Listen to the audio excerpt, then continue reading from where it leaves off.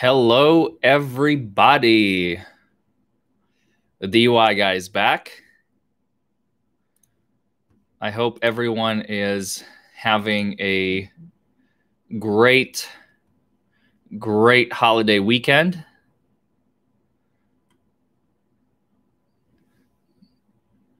And we are going to be having lots and lots of fun, as we always do. I think you guys are going to love today's topic. It's absolutely one of my absolute favorites of all time. And I love talking about it. I love teaching the public. I remember when I was on Audit the Audit, another channel that I did an interview on. I had a brand new audience, of course. It wasn't my channel. I was just a guest on John's channel, Audit the Audit, and it was just fascinating. Some of the responses, some of the comments from people were just absolutely amazing. I mean, I was astonished that so many people didn't know that they should not talk to the police, and today we're gonna talk about why. So, and I know it's fight night tonight. So I'm going to try and make this short, sweet, and to the point. I found out actually that it was fight night last Saturday too. And that is why the audience was so much smaller. And luckily, the fight night tonight is later. It's at 9 p.m. Eastern. So it's in about 2.5 hours. So people will probably be gathering for that here shortly. So I'm going to try and keep this short, sweet, to the point. I mean, it's just such a fascinating and fun topic. And it's important, of course. It's crucial because many people don't understand and they don't have the wherewithal, just the knowledge, the simple knowledge, the ignorance of the fact that, that if they talk to the police, they may be able to help their case, which is never the truth. And you all will find out why here very, very shortly. So first of all, again, welcome, everyone. I see some local faces here. Hey, Daniel, F. Lotog, Rob, One Endodome, Australia checking in. What's going on, Don Davo? Hello, Mary Jones. You better behave. Hey, Real Jingy, John, Jazz. Good to see everyone. Good to see everyone. I'm happy that you're all here. Don't forget to like this video, comment below, subscribe to the channel if you haven't already. Hit that notification bell so you get notified anytime I go live. And when I start posting new videos, you'll see and you'll get a chance to see the videos. So first, as we always do, let's do a quick intro. Again, my name is Larry Forman. I'm also known as the DUI guy. For those of you who don't know me, I practice law here in Louisville, Kentucky. So what I'm going to be talking about is universal throughout the United States, possibly even other countries. I don't know. I can't give legal advice to that effect. I can only give legal advice in Kentucky. But what I'm about to talk about is universal throughout the United States for certain. Okay. Recently we hit 50,000 subscribers, everybody. 50,000 subscribers. I was waiting for that number for so long. It took like, I don't know, sometimes like it spikes, subscribers come and go and the numbers come and go. And I am just hyped. I am so thrilled. I can't believe it, honestly. I was looking at the numbers and it's insane how just in January, or no, I'm sorry, last November, I was like at 10,000. I think I have the moniker congratulating me or whatever that I downloaded from the website on 10,000 subscribers. That was last November. And here we are a year later, 12 months later, and we're at 50,000 subscribers. That is literally like, it's insane. It's insane. And I'm just ecstatic. So once we hit exactly a Flowtog, once we hit 100,000, you get like the little play button, and it's probably gonna go on that wall right there. It's probably gonna go right below the top 1% lawyers in the country. I think it's going to be, it looks like it belongs there, doesn't it? But that's a long ways out. That's a long ways out. We will eventually get there. Hopefully next year. So super stoked. Next, some of you already know, Flotog is in here. I think I saw maybe somebody else. You'll see the green name. Memberships are available if you hit that join button, if you're so inclined. There are 2 tiers. There's the basic tier, which allows you access to emojis and badges. I'm in the process of fixing the emojis a little bit.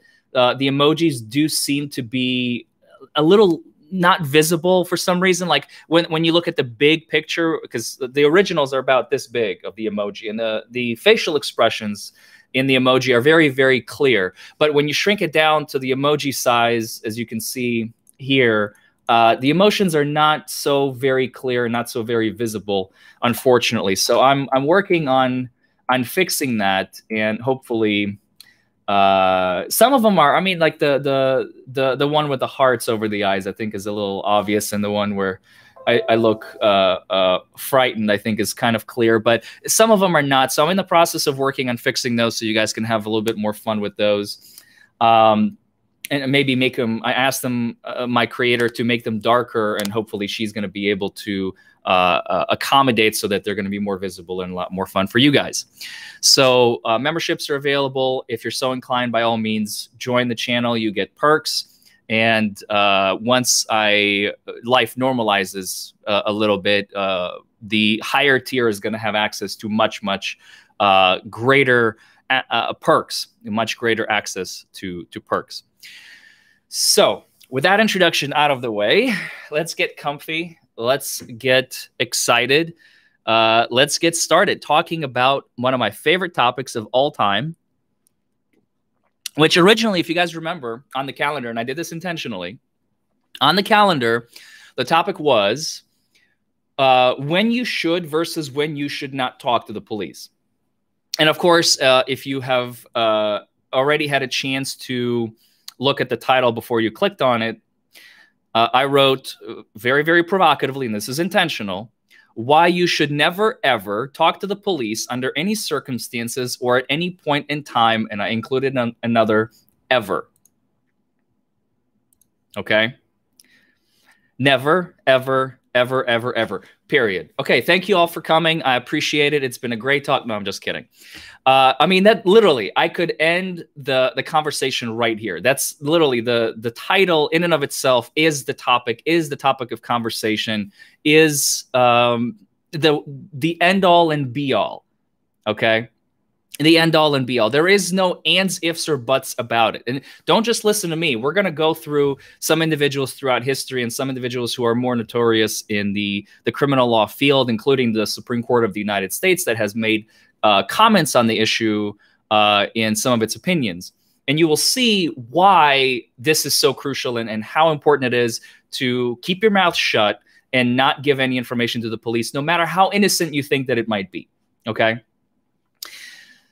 So first and foremost, I will be posting this in the link below once this live concludes, and it's going to be made public for everybody to watch, because I think this is one of the most important videos probably that I will ever make on YouTube. I'll include a link to the talk. This is James Duane. He's a professor at Harvard Law. Some of you may be familiar with it. It's a very, very, very famous talk. It has racked up nearly 10 million views on YouTube. And there was another channel that actually violated copyright and stole his video and put it on their channel. It was later taken down, but not before they racked up an additional 6 million views. So collectively, this video has nearly 16 million views across the board historically, at the very least. Maybe, you know, rewatches included and so on, but still, that is a huge number, given the fact that it's actually just a law school lecture, and it's titled "Don't Talk to the Police." And the lecture is relatively short. It's 46 minutes. 26 minutes is Officer James Duane giving his point of view. And then for 20 minutes, one of the police officers in the Virginia Police Department gives his point of view and basically confirms everything the professor has just said. So I very, very much encourage, after you guys finish watching my live stream, like I said, it'll be included in the description below, so be on the lookout and watch it. Watch it. A lot of the points that I'm going to cover here are covered in his lecture and in much greater depth and much better articulated. So, and he's a professor, so you know, all credit goes to him.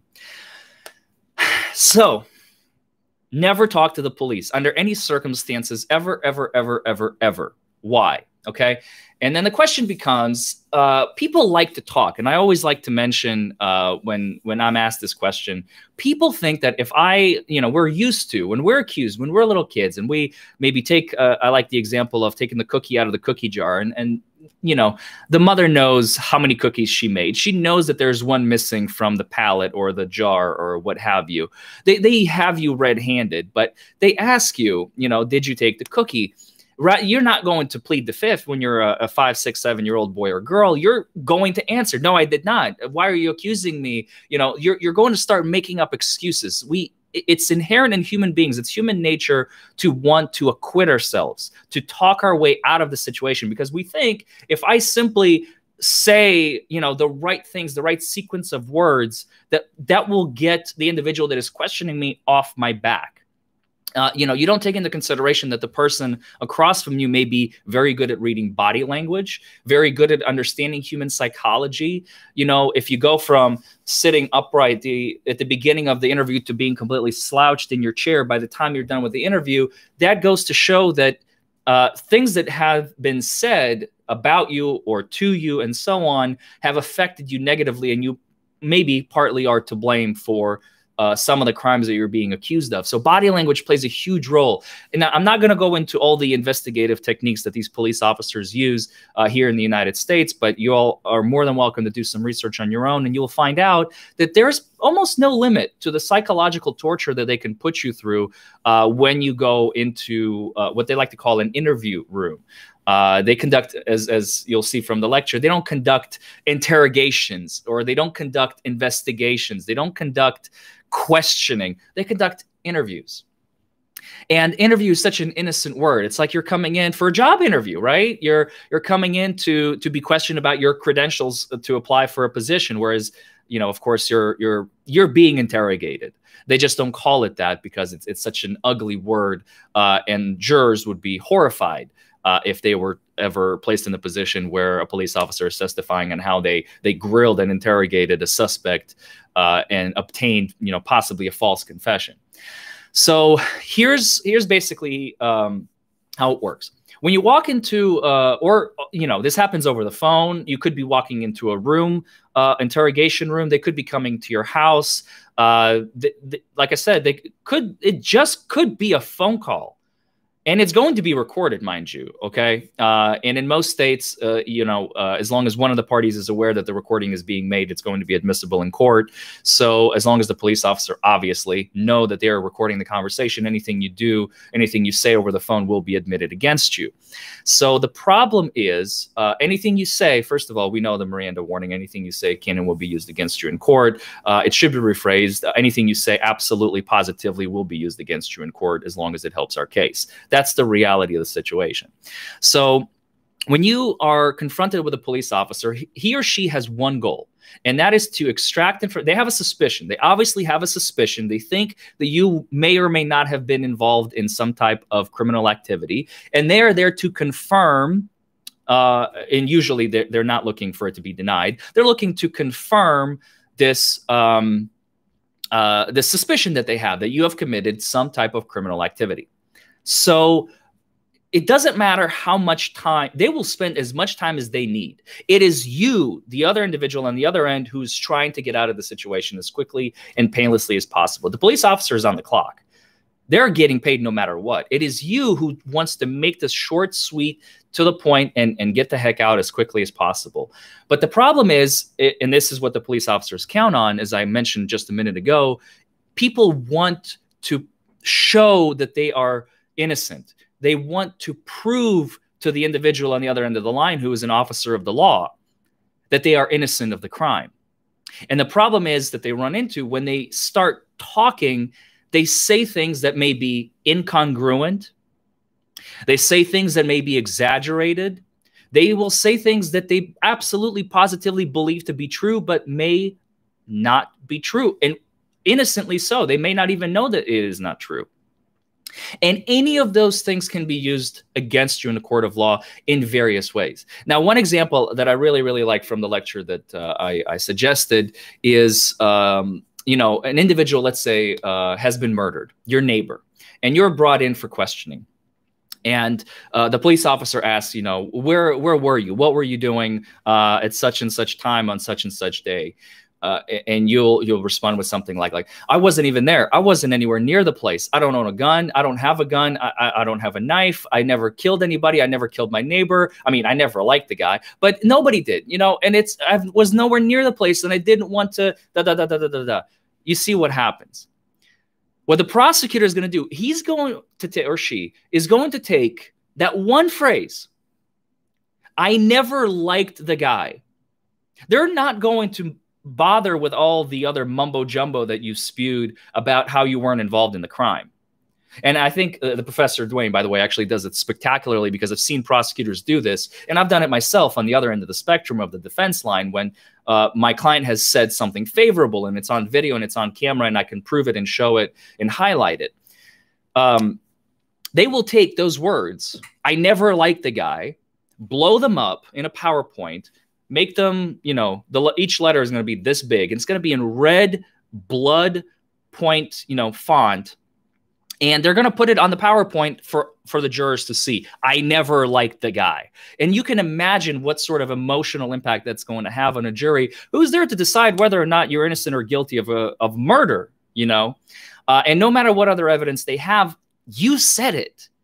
Not somebody else. This is not somebody saying something about something that you have said. These are your words being used directly against you, and therein lies the problem.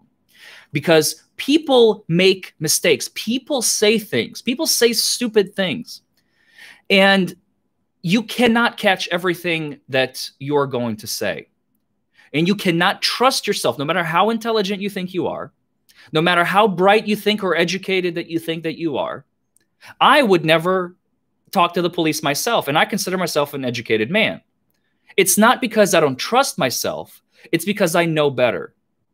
And when you understand this concept, when you let go of all these preconceptions that you think that you're going to be able to talk your way out of the situation, then you will learn that talking to the police in no way, shape, or form can possibly help you. Always ask for a lawyer. Okay, you don't have to plead the fifth or make any fancy terms to the police officer. Simply say, I will not speak to you until my lawyer is present. Once those words are uttered, the police officer has no choice but to procure a lawyer for you. There's a case from, I can't remember, it's from a while back, where an individual did not accurately explain that they wanted a lawyer. They said something. I believe they said they wanted a lawyer dog or something like that. It made no sense. I think they wanted like a bulldog, like a lawyer that's going to fight for them. But they said the words, I want a lawyer dog. You all can probably look this up and find this case on the internet, or find this issue on the internet. And the Supreme Court said that's not enough. That's not enough. It was too ambiguous. So again, it must be unambiguous. It must be clear. It must be unequivocal. I want a lawyer. I'm not speaking until I have a lawyer. The end. A dog, maybe it was a dog lawyer dog. I don't exactly remember. So, and he was speaking in slang, exactly. He was probably speaking in some type of slang that he understood, but it was ambiguous enough to where I think it was the Supreme Court, I'm not 100%. The court said that's not enough. That was too ambiguous. That was too confusing. That was not enough. And he was denied his right to asserting his Fifth Amendment. So Miranda was not violated in that case. By the way, just another reminder, lots and lots of people in here for this topic. I'm very, very happy to see. Don't forget to like this video, comment below, subscribe to the channel, hit that notification bell so you get notified of new videos and so on and so forth. All right. So, even perfectly innocent citizens, this is the issue. Perfectly innocent citizens may get themselves into trouble even when the police are trying to do their jobs properly. Let me read that again, because this is so important. Perfectly innocent citizens may get themselves into trouble even when the police are trying to do their jobs properly, because police malfeasance is entirely unnecessary for the innocent to convict themselves by mistake. You may say something that is going to either contradict or reaffirm a statement of another mistaken witness somewhere else that the police have interrogated previously or will interrogate in the future. And they will be under the complete and honest but mistaken belief that you were at such and such place in such and such time when you were completely somewhere else. And when you make that admission that you were somewhere else and they have this mistaken witness putting you at the scene of the crime, not only do they have that witness's statement, which in and of itself would mean absolutely nothing, but with your statement that you were somewhere else, you are now contradicting a witness that has now gained magical credibility. This is such a crucial point, okay? So if you don't volunteer any information, the information that this witness has means absolutely nothing because, again, like I said, they could be mistaken. But when you reaffirm or deconfirm or contradict any type of information that the police already have, you run into trouble, even though that information may be false, misleading, inapplicable, and completely unreliable, okay? So that is huge. That is huge. That is already right there reason enough never to talk to the police. Next, talking to police may bring up erroneous but believable evidence against even innocent witnesses, okay? Erroneous but believable evidence. Again, going back to the issue of mistake, just because the police are conducting an investigation and evidence may be pointing to a certain individual to have committed the crime does not mean that they're right. Police make mistakes. They're human beings, okay? Evidence that they may have received, statements they may have received may have been misleading. For instance, for those of you who have seen The Lincoln Lawyer, one of my favorite movies, by the way, there's so many, it's laden with ethical violations. And I don't recommend, if you're ever an attorney, do not follow the letter of that movie because you will get disbarred quickly than you can blink. But there's one thing that Matthew McConaughey's character does in that movie that I think is very, very accurate. And it's completely discredit one of the witnesses that took the stand and the fact that they committed perjury on another case. Boom. That witness automatically loses all credibility because they have just testified in a court of law accusing someone of being the murderer, I think. And the lawyer has shown that they have a history of perjury. And it was the prosecutor who put the witness on the stand. Now that witness has lost all credibility. The trial has gone to shit. And, and then the defendant walked away from that case. I think, again, if you watch the movie, Matthew McConaughey's character goes on to do all sorts of various other things after that, which is, again, so many ethical violations. It'll make your head spin if you know anything about the legal profession. But it was a jailhouse informant. Exactly, Eric. The jailhouse informant. And because Matthew McConaughey was able to show that this individual, the jailhouse informant, committed perjury in a previous case, he was able to completely discredit his credibility in this case that was before the court. So again, everything that he previously said, the jailhouse informant, would have been accurate and believable and used to convict Matthew McConaughey's client. But because he was able to go around it, it helped him out. Hey, Liberty Cause. Willie Czar, thank you for the $10 dono. I'm not helping you with your investigation against me theory. Basically, that's exactly what it is. I'm not giving you free evidence, okay? You want evidence, you go and find it on your own. I'm not going to provide you with free evidence. Some of you who have heard my talk about why to always refuse the breathalyzer and the field sobriety test goes to exactly the heart of that. You are depriving the prosecution, you're depriving the police officer, you're depriving the government, you're depriving the judge, you're depriving the jury, all of whom are going to be helping decide your case into whether or not to convict you. You're depriving them of the most critical evidence that you yourself are capable of providing. And if you deprive them of all this evidence, then they have to build a case on less than, that you would have provided them. You make their case harder. You make their case smaller. You make their case a lot less strong, a lot weaker against you, I guess I should say. Individuals convinced of their own innocence may have unknowingly, this is another one, unknowingly committed a crime which they inadvertently confessed to during questioning. This follows the reasoning of Justice Robert Jackson in Watts versus Indiana, which, by the way, Robert Jackson, if any of you know, a huge American figure, was a prosecutor, an attorney general, later a Supreme Court justice in the 1940s and 50s. The problem is, and this is as of 2012, there were at least 10,000 federal laws. Okay. And a lot of them quote to and cite that you may be convicted under this law and any other state law or international law or federal law that is related to such and such, criminal activity. Especially when it comes to transporting goods, for instance, from one country to another, being the second being usually the United States, of course. So by making a statement, you may not even realize that you've just admitted to the commission of a crime that you didn't even know was a crime. So again, why give the benefit to the police officer? It makes absolutely no sense. As Professor Dwayne puts it, where's the rush, right? Where's the rush? If you're going to be convicted anyway, you'll get convicted later. Where's the rush? Why rush into giving them free stuff to help them out in their investigation? You tell me right now, you, Chad, go ahead. Give me a valid reasoning as to why you should talk to the police and speed up your conviction process. It makes absolutely no sense. I doubt that anybody is going to be able to come up with any cogent and sound. It's got to be not only cogent, valid, and sound, the three philosophical core values of any argument, in order for you to be convincing. And I doubt anybody's going to be able to do that. Justice Jackson, by the way, whom I just mentioned, I want to read a quote from you. This is from a case of Watts v. Indiana, a very, very interesting case from 1949, and it's 33 U.S. 49, and this is on page 59, a case from the United States Supreme Court.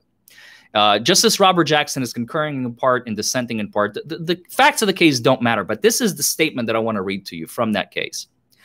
He says, any lawyer, these are his words, in 1949, this is 71 years ago, almost 72, any lawyer worth his, today we would say his or her, any lawyer worth his salt will tell the suspect, your client, in no uncertain terms, to make no statement to police under any circumstances, end quote. Let me read it again. Any lawyer worth his salt will tell the suspect in no uncertain terms to make no statement to police under any circumstances. Basically, don't talk to the police. And this is the United States Supreme Court decision. This is a dissent in that decision, but regardless, this is in print. This is coming from a Supreme Court justice in the United States in 1949. So this is how important it is. This is not just coming from some lawyer in Kentucky sitting in his office doing a YouTube live stream.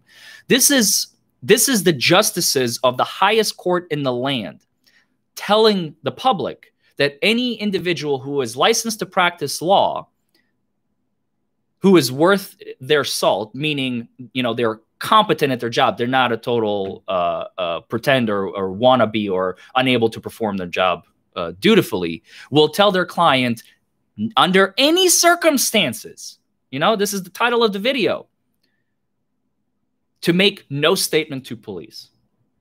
Jazz Truckin', wow. $50 dono, thanks, brother. Appreciate it. You can feel the enthusiasm, right? I told you, this topic is just explosive. It's so crucial, and so many people don't understand it. I have to throw that in. So thank you so much, man. Thank you. I appreciate that. And again, so that was 1949, right? We talked about Justice Jackson, 1949. And the Supreme Court, in a decision of Ohio versus Reiner, this is 532 U.S. 17. And this is a decision from 2001. And it was decided by, I want to see, it was per curiam. So we don't have an exact judge who has written this decision. It was decided per curiam. The court said, this is 2001. This is only 19 years ago. As far as the United States Supreme Court law is concerned, that is literally brand new. Law is always running behind. So 2001, the Supreme Court said in Ohio versus Reiner, 532 U.S. 17 on page 20, We have emphasized that one of the Fifth Amendment's basic functions is to protect innocent men, okay? So the Fifth Amendment's basic function is to protect innocent men. Good. Who otherwise might be ensnared by ambiguous circumstances. There it is again. Ambiguous circumstances, something that has led the police to go on maybe a wild goose hunt or down a down a rabbit hole that maybe they don't belong in. Ambiguous circumstances. Truthful responses of an innocent witness. Here it is. Truthful responses of an innocent witness, as well as those of a wrongdoer, may provide the government with incriminating evidence from the speaker's own mouth. So why do it? Why give them the benefit? Why provide them with this opportunity to use your own words against you? And it may be on tape, it may be written, it may be a written confession. Anything you say will be used against you, okay? I said it before, I will say it again. It's not a could be, it will be. The warning is just a little bit more massaged. It's a little bit lighter. It's a little bit more, but the reality is anything you say will be used against you in a court of law. Hey, Joey. Hey, Akane. Happy Thanksgiving, guys. Welcome to the heated topic of why you should never, ever, ever, ever, under any circumstances, talk to the police. So, as I already explained, prosecutors will take statements out of context in order to attempt to convict you.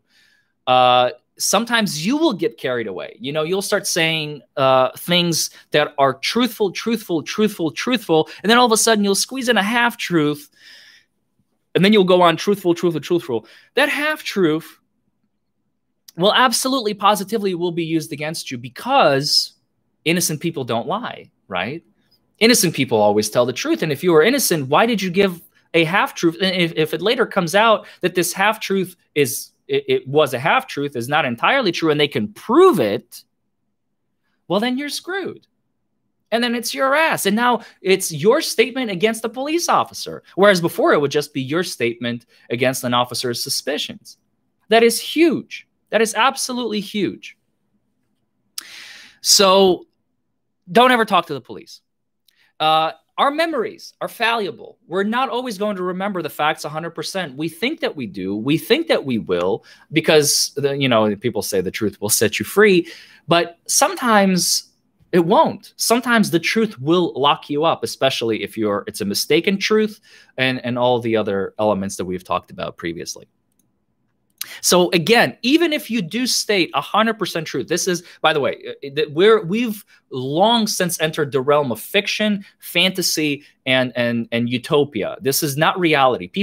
You will never find a situation, a case where I will be able to talk to a client before he goes to talk to the police for an interview.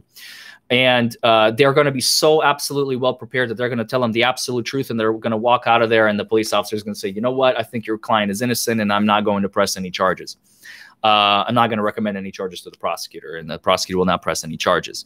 So in this hypothetical scenario where an individual, let's say, does speak the nothing but truth, 100% truth, not a single lie, even then, as Ohio v. Reiner just indicated, speaking nothing but the truth can still land charges against you.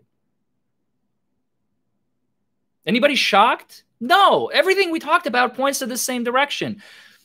Even if you speak 100% of the truth, not a single lie, you can still have charges against you. So it makes absolutely no sense to speak to the police whatsoever. I mean, what is the point? If this doesn't convince you enough, if you still think that you are so silver-tongued and you're going to be able to convince the police that you will have absolutely no part, you were nowhere near, then may God be with you, because you don't need a lawyer, you need a priest at that point. You're past redemption. Because if this doesn't convince you that if you speak 100% of the truth and you can still be charged, and you still are going to go ahead and talk, that's it. I mean, there's nobody that can help you. There's nothing that can help you at that point. So as you'll see from the video, like I said, I will be linking it in the description below. And by the way, again, don't forget to like this video. We're at like 330 viewers. Holy crap. Don't forget to like this video, all you newcomers. Thank you for coming in. Comment below, subscribe to the channel, hit that notification bell. I know I've been ignoring comments. I'm so sorry. I've been trying to get as many comments on the sideline as much as I could, but it's absolutely impossible to capture all of them. There's like 100 comments that came in because we have so many people in here. But you guys, most of you I've noticed are on point, and I really, really appreciate that, because the last couple of times we've had people go a little bit off topic. But when you watch the video, so the video that I'm going to include in the description below, you'll see a former police officer who speaks after him from the Virginia Police Department, and he confirms everything that the police officer, that the professor has said. Excuse me. Nothing good ever comes of speaking to the police. There's nothing more that you need. And again, if you think that you're savvy and you're going to be able to talk your way out of things, you're sorely mistaken. Don't be fooled. Don't be misled. You will make a mistake. And sometimes you won't even realize this. We described, you may be violating a law you don't even know is a law. And how can you know that you're violating a law if you don't know the law, right? Do I suggest having a civil lawyer on retainer? Thank you, PMER, for the $2. Do I suggest? No, you don't need to have a civil lawyer on retainer unless you plan on, getting into trouble civilly. Of course, this is not a criminal question. I mean, it depends on what line of work you're in. Maybe it's beneficial. I don't know. It's a confusing time, confusing question. Did Jazz Trucking ask a question? Not 100%. I saw that you donated a lot. Thank you, brother. He said, I appreciate you. Burgess v. Tompkins, in a case that says you must assert either verbally or in writing your intention to refuse to give a statement to law enforcement. Is that about right? I'm not sure. I'm not familiar with that case directly, Jazz Trucking. And I can't answer that. And never make an apology statement. Oh, Jazz Trucking, you're on point, brother. This is very crucial. And in that video, they discussed this. Sometimes police officers will say, you know what? Okay, forget about it. You don't want to give me a confession. You don't want to admit to the crime. You don't want to tell me that you were there, that you did it, that you were involved. That's okay. Listen, all I ask from you is make an apology statement. Simply write down, here's a piece of paper. Here's a piece of paper. Just write down, if it's a burglary, an alleged burglary, let's say. They'll say, look, write this down. Just write out in your own words. Well, I don't know what to write. No, write in your own words. Who cares? Just write out, I apologize for breaking into your house. I'm so sorry. I shouldn't have stolen the things that I've stolen. I will never do it again. Signed, John Smith, the guy who burglarized your house. That's it. Just an innocent apology statement. I'm just apologizing for what I did, right? What is the police officer going to do with that piece of paper? They're going to admit it, well, the prosecutor. They're going to give it to the prosecutor, and the prosecutor is going to admit it into evidence as a written confession. Number one, it's going to be signed. It's going to be also signed by the police officer as a witness, dated, in your own handwriting.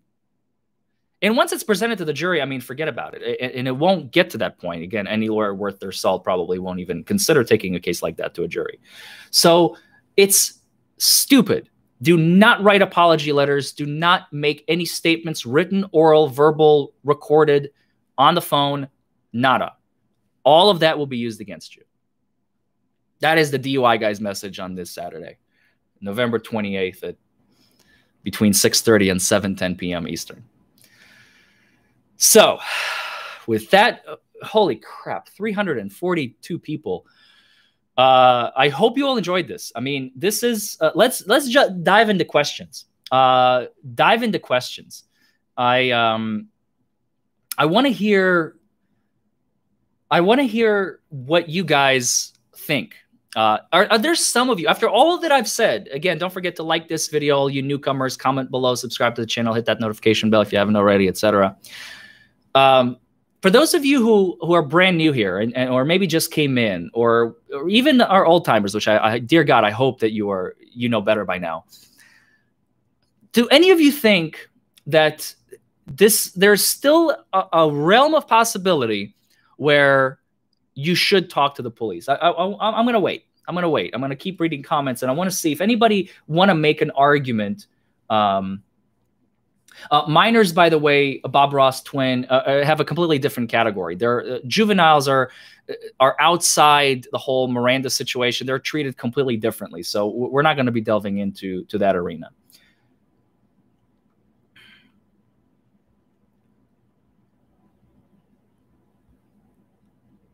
So far, I see no. Okay, never. Good. Never, ever, ever. Good. If you're the okay, so Zen, this is a common contra question. Now, I'm glad you brought it up. Zen asks, what if you're the one who called the police? What if you're the one who actually picked up the phone? You know, you've been a victim of a crime. That is slightly different, okay? What I'm talking about is talking to the police when they come to you, okay? Obviously, when you've been a victim of a crime, if they're going to come to your door and say, knock, knock, you know, how can we help you? And you're going to say, I'm not talking to you, please leave. That's really not going to help finding the perpetrator who has committed the crime against you, right? So you want to be direct. You don't exaggerate. Obviously, don't lie. Tell them what has been taken or who has been beaten or what has been stolen or whatever. And let them compile their report. Obviously, if you are the victim of a crime, that's a little different. Now, also be careful so you don't get implicated in that crime, because let's say if it's an assault case and you volunteer the information of, oh yeah, I grabbed her wrists and then whatever. Well, the police officer is going to notice that grabbed her wrists portion, and that is probably going to be used against you. Okay, so pay attention to that. You got to be careful. If you can possibly be implicated in the crime itself, it may be better to retain a lawyer in order to even report the crime. Okay, that's all I'm going to say about that. A. Kane, thank you for the $5 dono. When and how in God's name did the legislation that allow officers to lie during interactions with the public ever become passed? It wasn't passed. It's simply part of everyday life, unfortunately, A. Kane. Police officers are permitted to lie. It's not in the books. It's simply they are permitted to fabricate information when investigating. It's just the way it works. Now, of course, they're not permitted to lie while on the stand. That is still reprehensible. The only problem is catching them in the act. And especially if you don't have, so, you know, for some of you who may not be familiar with the law, perjury requires 2 sworn statements made under oath and both contradicting each other. Okay, those are the elements. A sworn statement made under oath in 2 different times, and they both contradict each other. That is the only way you can get perjury. So if one time the police officer says the car was going 55, and another time in testimony on the stand, he says the car was going 65, you can charge that officer with perjury because he has made a statement under oath the car was going 55. Then he testifies that the car was going 65. Those are 2 contradictory statements. They're both made under oath. The officer can be charged with perjury. But in what scenario would that type of situation happen? They're very, very limited. They do exist. They are possible. And I've seen those scenarios. And especially when the individual, the suspect, the client, is the one making their own independent recording, and then a police officer testifies, and then the recording is admitted into evidence to show and contradict that the events that have occurred absolutely do not match what the officer has just testified to, because the statement was made, it was under oath, and then you have something that is obviously not under oath, but is directly contradicting what was said under oath, then you also have the potential charge of perjury. P. Murph, thank you for the $5, man. What do you say when cops pull you over? Should you have a pre-printed statement? You don't have to. You don't have to, you know, say one of the most common phrases, some of you First Amendment auditors that are probably in here know, officer, am I free to go? Is the most common question. Are you going to, am I detained or am I free to go? Right? So the officer said, well, I'm not detaining you, but I'm just asking, do you realize how fast you were going? Officer, am I being detained or am I free to go? He'll probably be really taken aback at that point. He'll be really annoyed with you, but he'll say, look, I'm just going to write you this ticket and then you're free to go. Okay. All right. Do what you got to do and I'll be on my way. Thank you, officer. That's it. That's it. That's the end of the interaction, the beginning, middle, and end of the interaction. Now, of course, if the officer is going to be a prick to you, you just have to deal with it. But maintain maintain. That's the key. Do not be rude. Do not fight back, God forbid. Do not try to win your case on the street. You will always lose, okay? Simply, politely ask the officer, am I free to go or am I being detained? 100 times if you have to. Eventually, they will crack because they will realize there's absolutely no getting through you. And when they realize there's absolutely no getting through you, they lost their power. They have no reasonable suspicion to keep you there. They have no probable cause to arrest you. They're going to let you go. Now, if they have a reasonable suspicion, let's say the smell of marijuana is coming from your car, well, now you have a problem, and that's a serious problem, and you should absolutely positively not talk to the police at that point. So don't talk to the police. Lady Ados, excuse me, thank you for the $5. Didn't talk to police. Prosecutor used a comment to third party as a statement. How can I challenge it? Thanks. That sounds like you're asking for legal advice. I can't really give that to you. I'm sorry. If you wish to, you're more than welcome to email me. I'm happy to answer that question, giving you my personal opinion.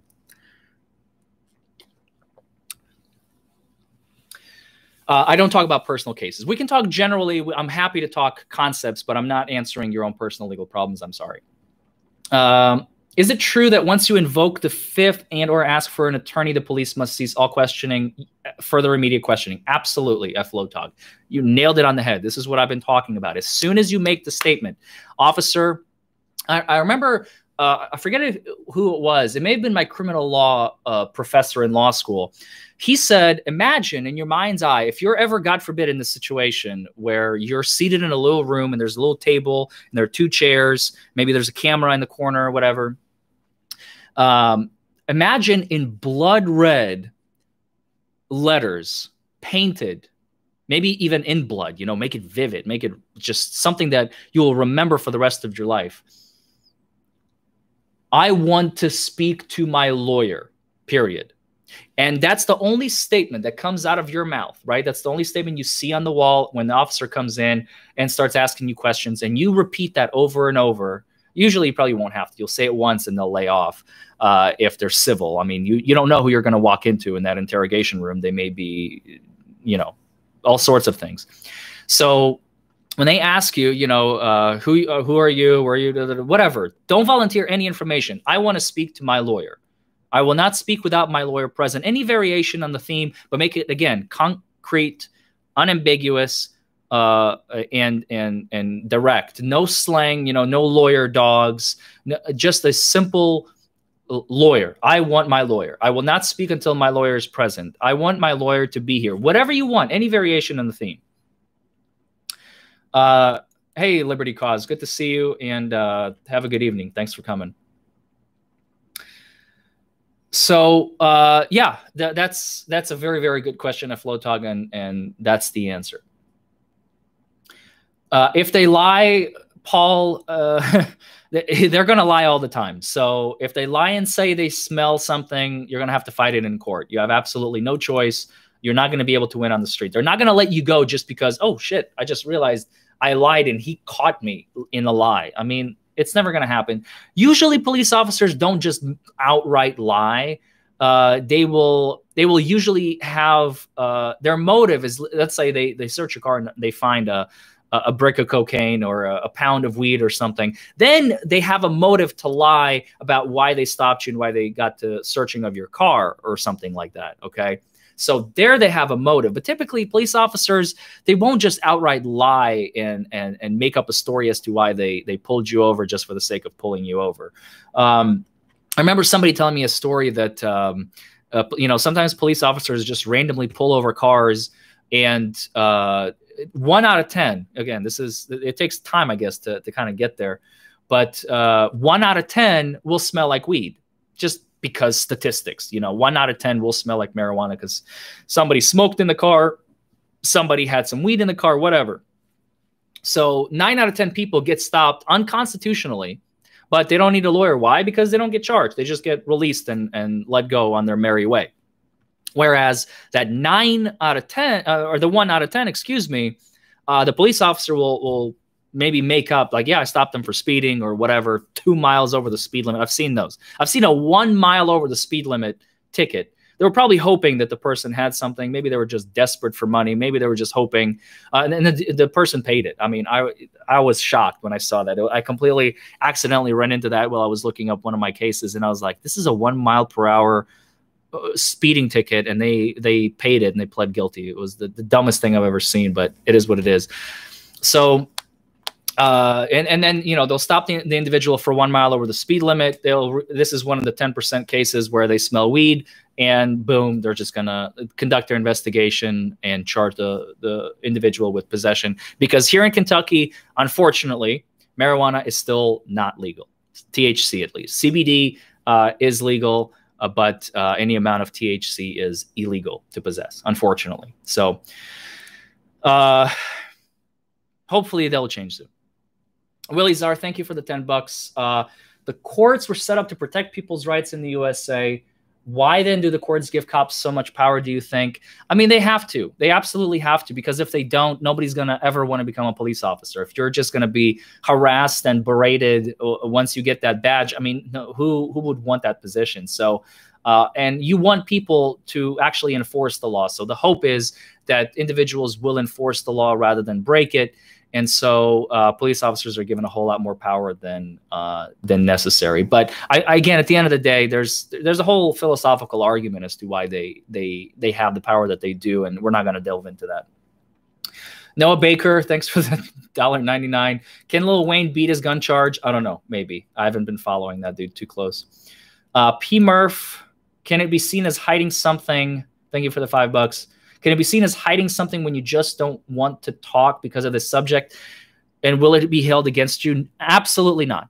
Okay, so can it be seen as you hiding something? Naturally, of course, because police officers, and this is how they get you to try to talk. Oh, come on, talk to me. You know, if you're innocent of this, just tell me, and we're going to put this behind you, and we're going to move on our merry way. Just talk to me. Just talk to me. Just talk to me. Just talk to me, right? Why do they want you to talk so much? Because they know that no matter what you say, they're going to be able to pin a crime on you. They'll be able to convict you. They'll be able to charge you. They'll be able to use what you say against you. Now, if you don't testify, there is a jury instruction in Kentucky, and I imagine many other states, that if you do not take the stand and testify, the jury actually gets an instruction that the failure of you to testify cannot be used against you, okay?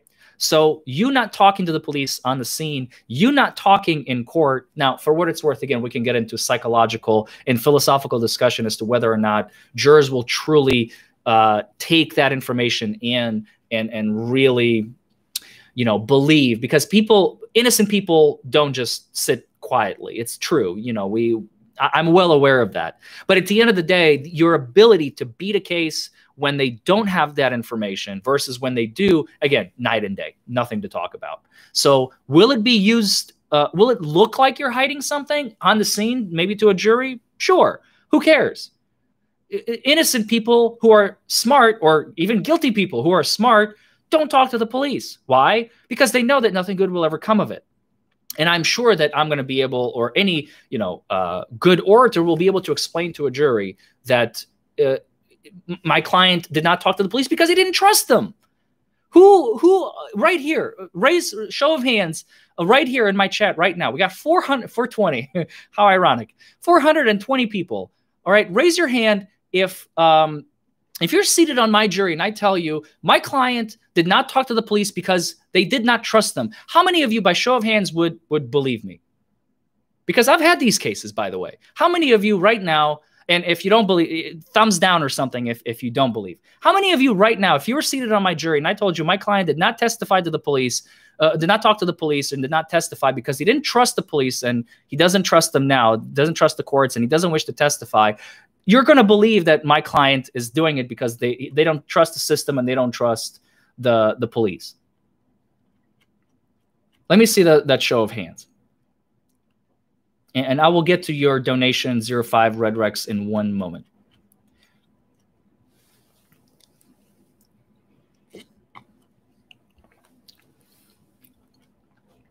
So there we go. Pretty much universal. I don't even see a single thumbs down, because, and I've had these cases where my client in a DUI scenario, for instance, refused the breathalyzer, And it's incredible. It's absolutely incredible. They refuse. And I asked them, why did you refuse? And they say, well, look, I've done everything that the officer asked me to do. And where did it land me? In handcuffs in jail. That's it. They don't trust the police. That's why they refuse to continue to cooperate. 05 Red Rex 1, thank you for the $10, brother. I appreciate it. DUI Guy, love your videos. Thank you. God bless you, helping people when they need. Thanks, man. I really appreciate it, brother. I really appreciate it. Do you have any advice to get out of jury duty? No, that's not legal. If you have a valid reason to get out of jury duty, you can ascertain it. But just trying to get out of jury duty is a crime. Don't do it if you don't have a valid reason. Now with COVID, of course, you can. There's so many other reasons that you can.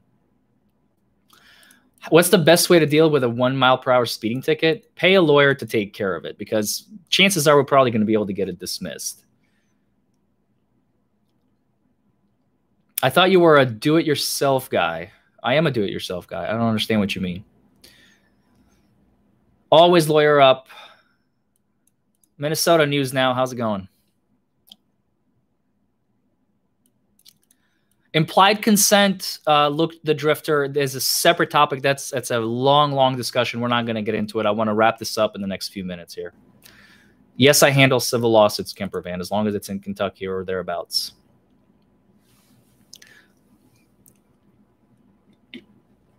So does anybody have any questions? Does anybody still have doubts? Any doubters in there? Any doubters in there that still think that, yes, I should talk to the police?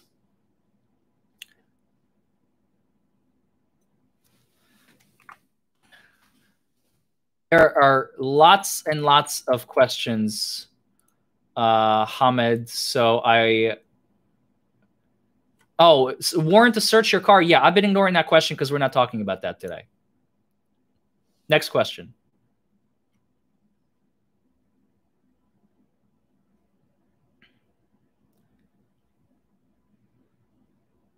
A good attorney in Minnesota. I can recommend a few attorneys in Minnesota, depending on what you need. I know some, but not many.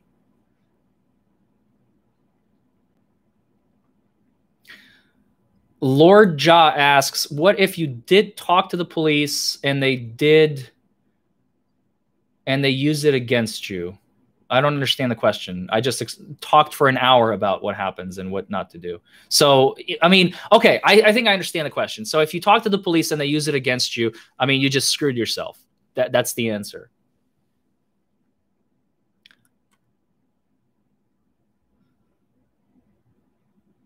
Construction attorneys, email me. I might. I don't know. Hamed, we'll talk about that topic. I think I have a video actually on search warrants, if I'm not mistaken. I think I've done a live of that, so I may have that in my bank. Any other questions?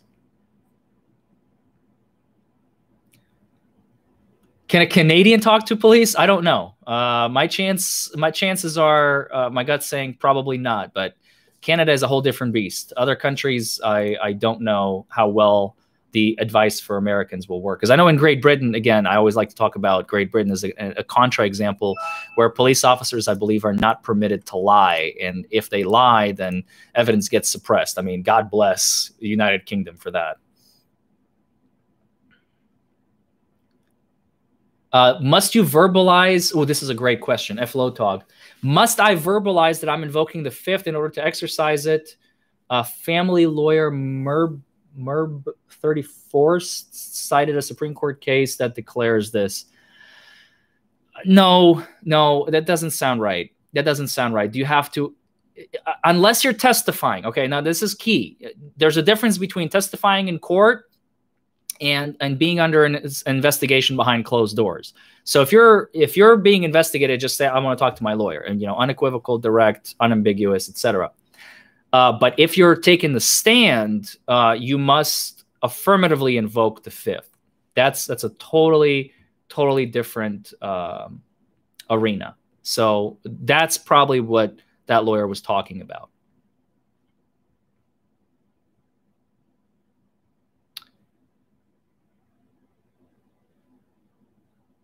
But behind closed doors, you don't have to articulate any specific verbiage other than unambiguously request a lawyer.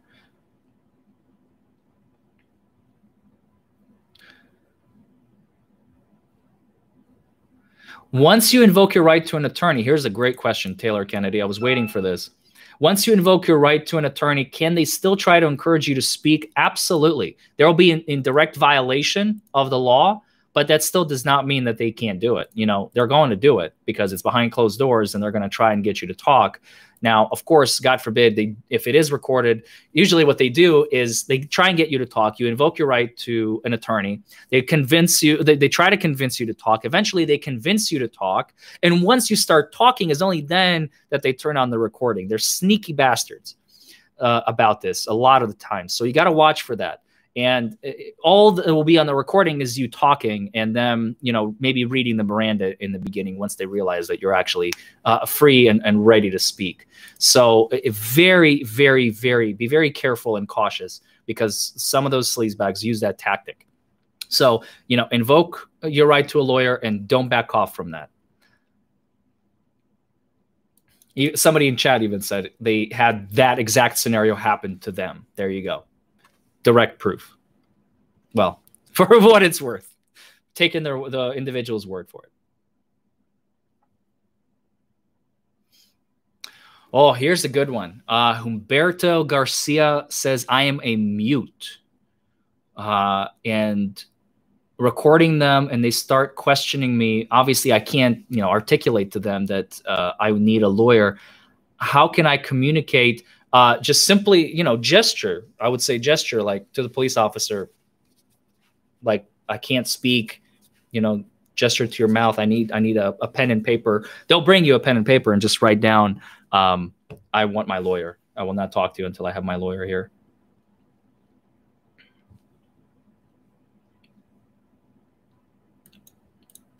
Yeah, there you go. Shane says, I had to ask them 4 times before the cops left me alone. 4 times he had to say, I want to speak to my lawyer. That's insane.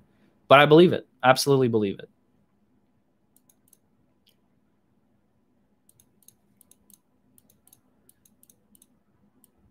Don't answer checkpoints at don't answer questions at a checkpoint, Taylor.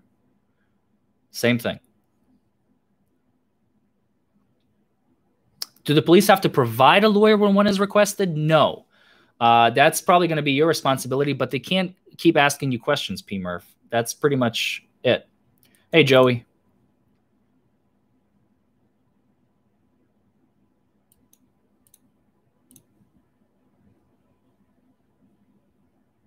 All right. So I want to cut this short. It's been an hour. It's been a pleasure. Thank you all for coming. I think I've answered pretty much all the relevant questions. I apologize if I missed your question. We'll try and catch it maybe at the next live stream. I don't know what the topic is going to be next week, so I'm going to create a new calendar for December, and I'm going to create topics for, again, every Saturday, 6:30 p.m. Eastern. I'm right here in this office recording live like I'm doing right now. I had so much fun. This has probably been... I've never had, I think at our peak, we had like 430 or something concurrent viewers. That's probably the highest number I've ever had. Thank you guys so much. This has been incredible. I love you all. Thank you. So I'll be creating a roster for next month for December. How many Saturdays do we have in December? We have, looks like 4. So the 5th, the 12th, the 19th, the 26th, I'll be live streaming. God willing, maybe not the 26th. It's like the day after Christmas. People are probably just going to be, you know, celebrating with family and all that. So I probably may not stream on that day, but we'll figure it out. We'll figure it out. Yeah, 6:30 p.m. Eastern, 5:30 p.m. Central, 4:30 Mountain, 3:30 Pacific. So in 11 a.m. in Australia, I believe, for those of you Aussies here. So again, thank you so much for coming. I really appreciate it. I hope you all had fun. I hope you all learned something and finally learned to beat it into your heads not to talk to the police. Again, unless you're a victim of a crime, it's a little different. You know, obviously, if you don't tell them what happened, you're going to have a little bit of trouble reporting the crime to the police. But short of that, if they're coming to you, What do you do, chat? If they're asking you questions, what do you do?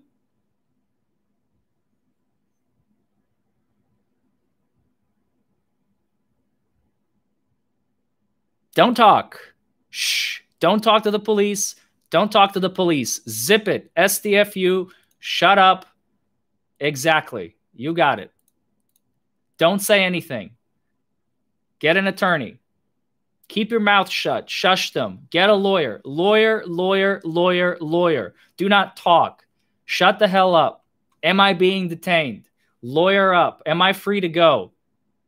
Call them funny looking. Don't do that. Don't answer questions. Never talk, period. You guys get it. You guys get it. You guys get it. All right. Thank you all so much for coming. Have a wonderful, wonderful Saturday. And I will see you on Saturday, December 5th. Peace out.